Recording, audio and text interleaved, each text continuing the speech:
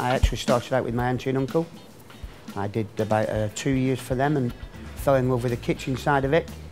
So from there I actually took a step back and went to do a college course at Northcote Manor, which is up in Lancashire where I'm from. I did 4.5 years there.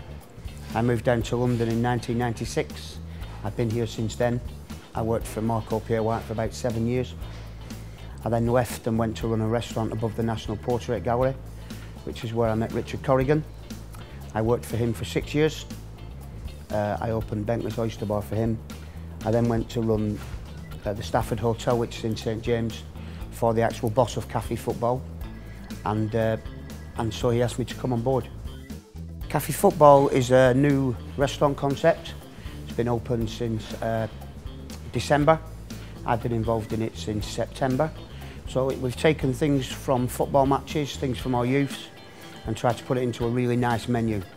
One of our biggest sellers is a homemade sausage roll. It's not your usual plastic pork sausage meat.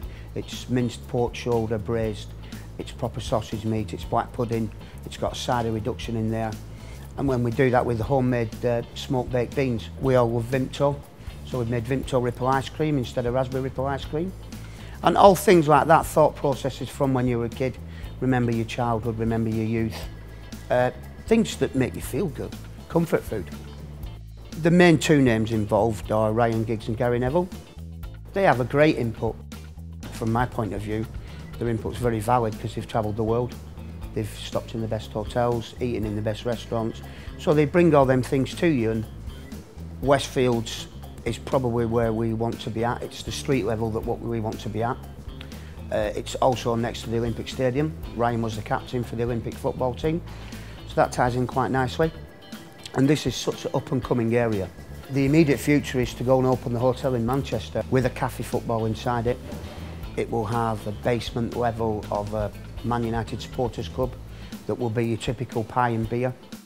We've done a lot of research into pies and, you know, the football fan, and Gary does a lot of football forums, asks people what they want. Then you're going to have a Café Football above that. We'll have conferencing for 300. And up on the roof, it's been quite well publicised now, we're going to have a five-a-side football pitch with a retractable roof that can turn into a barbecue area.